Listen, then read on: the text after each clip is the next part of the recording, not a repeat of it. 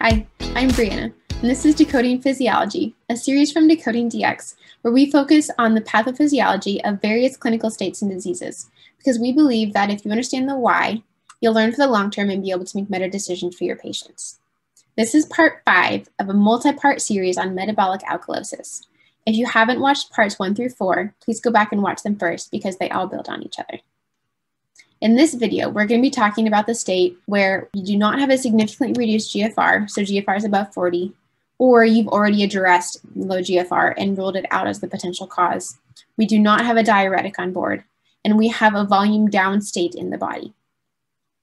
In this context, there are a couple different causes that could create a metabolic alkalosis.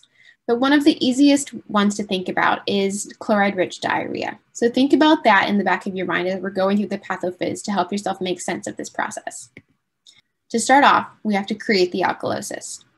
In a low volume state, we will have a physiologic increase in aldosterone because the kidneys sense the low volume and trigger the juxtaglomerular apparatus to release renin, which will go downstream and trigger the aldosterone. With elevated aldosterone in the intercalated cells of the distal convoluted tubule and the collecting duct, we will have hydrogen excretion and bicarbonate creation, leading to bicarbonate being pumped into the blood and hydrogen being pumped into the lumen. But there's another type of intercalated cell to be aware of. This is the intercalated type B cell, and it's very similar, but its function is more regulatory and compensatory. So its functions are essentially flipped from the intercalated type A cell. It will pump hydrogen into the blood and bicarbonate into the lumen. The intercalated B cell is one of the main ways that our body is able to compensate for an alkalosis by excreting extra bicarbonate. In the case of low chloride in the blood, so keep in mind that example of a chloride-rich diarrhea. So you're low volume and you're low on chloride.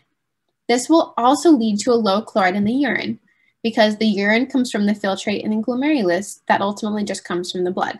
So low chloride in the blood means low chloride in the urine. But this creates a problem because we need that chloride in the filtrate in the urine to be able to exchange for the bicarbonate. So if we don't have that chloride there, we're not going to be able to excrete that bicarbonate. And these processes are all intricately linked. So if we can't excrete the bicarbonate, that's going to cause a backflow, leading to an inhibition of the process of carbonic anhydrase, creating the bicarbonate and the acid to begin with. So this means that we're going to have less acid created and pumped into the blood. So in the low volume state with low chloride, we have high aldosterone, meaning that we're going to be creating the bicarbonate in the intercalated A cell, but we're not going to have enough chloride in the filtrate to be able to exchange for bicarbonate to help excrete some of that extra bicarbonate, or to create new hydrogen to absorb to also try and balance out the extra bicarbonate with extra acid. So let's back up and go through that again. We have a low volume state, which is going to lead to a physiologic or normal high aldosterone state. The aldosterone is going to trigger the intercalated cell to create hydrogen and bicarbonate, which it will then send into its respective areas, with the bicarbonate being sent into the blood. Again, this is a new bicarbonate, and the acid or hydrogen ion being sent into the lumen. Meanwhile, in the intercalated B cell, we normally would be able to exchange bicarbonate for chloride and create new acid to pump into the blood to help buffer the amount of extra bicarbonate that was created by the intercalated A cell.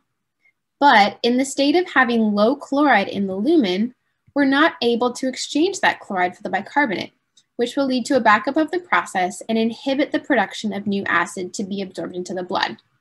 So, in the aldosterone state, we trigger an excess creation of new bicarbonate in the intercalated A cell. But because of the low chloride in the low volume state of the body, we don't have the delivery of chloride that we need to exchange for bicarbonate, meaning that we cannot create enough extra acid to help buffer the amount of extra bicarbonate produced earlier on in the process.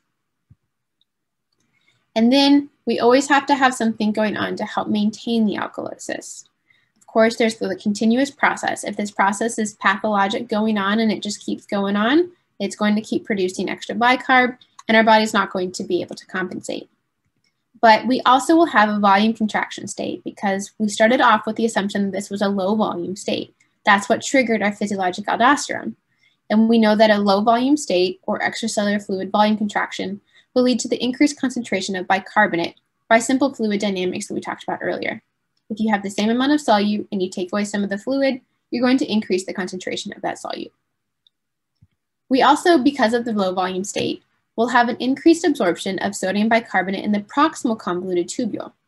This is related to the regulatory mechanisms of the kidney, where if we have a low volume state, it wants to reabsorb extra sodium.